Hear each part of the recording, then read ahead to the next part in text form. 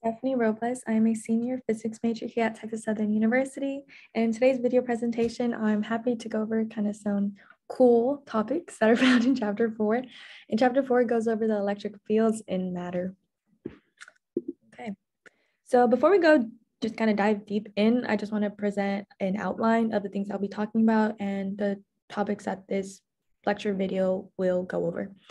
So specifically, we're looking at the first 4 topics or sections in chapter 4. 4.1, we'll be looking at polarization.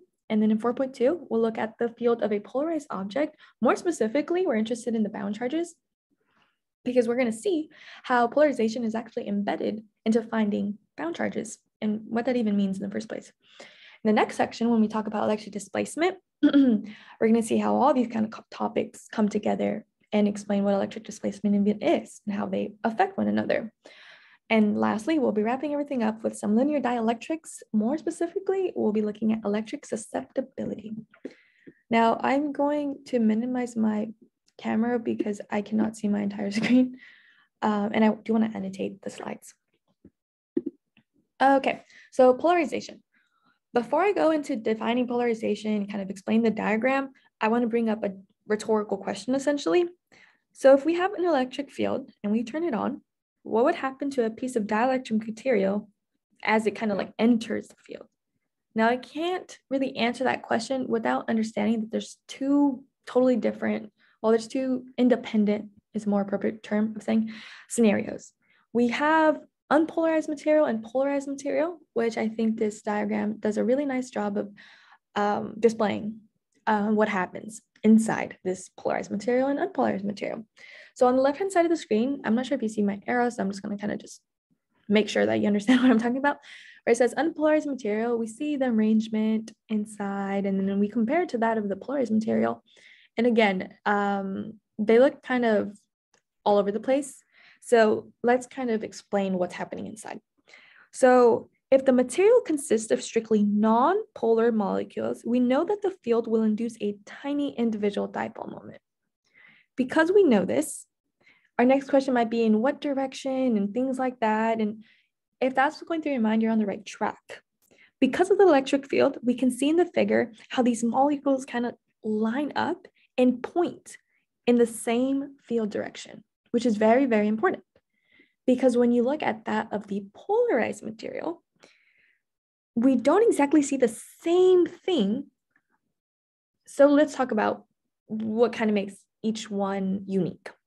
So in the case of a polarized, material, we know that each permanent molecule will undergo the force of torque. While it's experiencing torque, the molecules kind of start to line up along the field direction. And you can see that happening in the diagram. So if we remember some kind of thermodynamics or some kind of previous physics, we know that these processes are going to occur randomly. And I'd like to state that they will continue to occur until the electric field is cut off. Now, I said that, but I also want to say that there are some outliers to that. There's this term that I'd like to call it stuck in. The book calls it frozen, I believe, or freezing or something like that. And it's basically just saying that they're stuck in kind of polarization even after the electric field is turned off.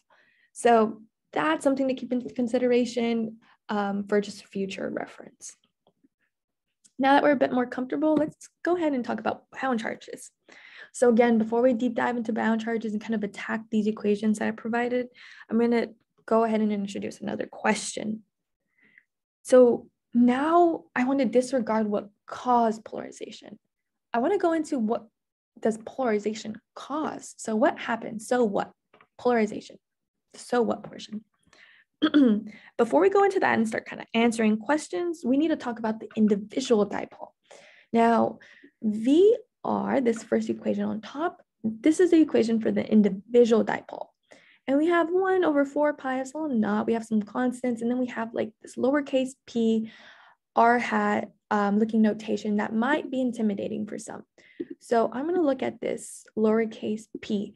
And I'm emphasizing that it's lowercase because we know capital P is polarization. So I think that's really important to be aware of. So in order for you to go from the first to the second equation, we need to note that this lowercase p is our dipole moment. And we know that our dipole moment is equal to the polarization, so you see our capital P there, times d tau. And d tau, if it's confusing, if you haven't seen it before, that's just going to be an element to represent our volume. All right.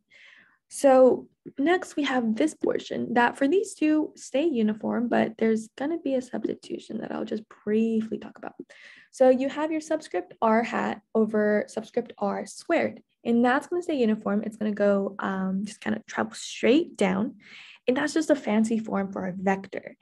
And we just need kind of different versions of r to know where we are, like referencing location-wise exactly, so we're not getting confused and things like that. So these notations here, they stay relatively the same going from the first and second, so we can just plug everything in that we just talked about. And I want to see kind of like highlight how the other concepts tie in. We see that we have our dipole moment, but within our dipole moment, we have our polarization, and we covered polarization in the first topic. So to go from here, let me clear all my drawings and then close this out. Cool. Okay, to go from here to here, it seems impossible, but it's really not. And in order to go from this last equation to breaking off into two equations, very important equations, I must say, you need to do some mathematical processes. I'm not going to go over them now because that's not the focus of this lecture, but just know that from here we do some differentiation, we integrate by parts, and then we also incorporate the divergence theorem. That's all found in the book and broken down really nicely. I just don't have time to do that in this lecture video. But I did want to mention it just in case it's confusing, just to be very transparent. So now we have these two equations coming from this, okay? They do come from this, and now we have this. And what do these mean? So these two equations are that of the potential of a surface charge. So that's going to be this side here, where you have your polarization times n hat. N hat's just going to be our unit vector. And then for our polarization of a surface charge, we have the negative divergence of polarization. So what happens, kind of like how does this affect bound charges, things like that? Well, it provides an alternate route for solutions. Instead of doing these kind of tedious, intimidating looking integrals, we can work with these more simplified versions to get bound charges or to tell us stuff about bound charges. And it's important to note that we can use bound charges to calculate the fields that the bound charges produce directly. Okay, so I'm going to go here, and this is I'm going to go over a brief example just in case it's still a little confusing or overwhelming. I took this directly from the book, and I just thought this was a really clear-cut picture of what a bound charge is and like how to calculate it and things like that. So that's what I'm going to do here. We see that we have this circular, just a piece of tube, and we kind of just cut a piece out and just highlighted it here. You see we have the A and D. The D is going to be this kind of like I guess the length of the piece that we cut out, and the A is going to be the cross-sectional area, which is going to be like our circle. So when you put these two concepts into account, I want to calculate the dipole moment. The dipole moment is just going to be P times capital AD. Well, I just told you what A and D are. A is going to be your cross-sectional area, and D is going to be this length of whatever little cross-section, well, whatever piece of tube that you cut out. So if you put that in terms of charge, we have that charge is equal to our polarization times A, where A is our area. And I just like to resurface the idea of this, and the biggest takeaways is to understand how polarized objects, incorporate the use of bound charges, and bound charges tell us a lot about the electric fields, and they're kind of like, I think of them as a shortcut almost to really complicated math. Okay, now let's talk about let's talk about displacement. In the previous two sections, I introduced and tied together polarization and bound charges. We were able to determine the field due to polarization of the medium or whatever you're working with. Then that's just the field of its bound charge. So again, could be kind of confusing to wrap your head around, but once we kind of go through everything, hopefully you have a better understanding of what everything is. So we calculate polarization. We have this charge due to polarization and things like that. But what about everything else that's due to everything else? So what I mean by that is your charge is due to things like electrons or just other things that are in the medium. Well, we need to account for that. And the way we account for that is with free charge. Now, free charge is denoted by rho F, which you can see here of when you're taking the divergence of D. And D, I'm going to introduce shortly, that's going to be our electric displacement. So to get our total charge, we know that we need to incorporate our charge due to polarization plus the charge, well, our free charge. That together gets total charge. So if we incorporate Gauss's law, and then we take the divergence of that, we can get our equations in terms of displacement. And this photo, I think, provides a clear understanding, or just a clear, I should say, a visual of what's going on when I mean electric displacement. So you have your positive plate and your negative side, and then you have your, the field that it creates. And then you see this capital D. Well, that's going to be the displacement within the two plates.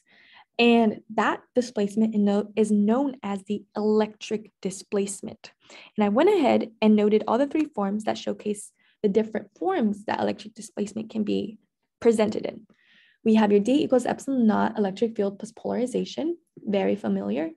And then you have your divergence of D is equal to free charge. And then you have the one that includes Gauss's law as well, where you have QF enclosed. And QF enclosed should just be noted as a total free charge enclosed in a volume. Now, I'd like to really quick cover electric susceptibility and what that means. So this could get a bit tricky, but I want to, it's another way of introducing polarization. And that's why I use that same picture, because we can tell that polarization is equal to epsilon naught, this XE looking thing, and times the electric field. Well, this XE looking thing shouldn't be too intimidating because it's just a constant of proportionality, or the electric susceptibility of whatever you're working with. It's a dimensionless value, and it's dependent on the microscopic structure of the substance. It can also be dependent on other things such as temperature, but we're not going to really go into that too much. The electric susceptibility, think of this kind of like as the amount of electric field applied to a dielectric. And kind of be confusing to note, but just know that this equation here that I provided, if the material that you're working with obeys this equation, we can note that whatever we're working with is going to be a linear dielectric. And I really wanted to highlight that. Again, highlight how polarization is embedded into electric susceptibility. And then we have our epsilon electric field and things like that. I didn't want to go too in depth because I am running out of time, unfortunately. So thank you so much for listening. And that's going to be everything.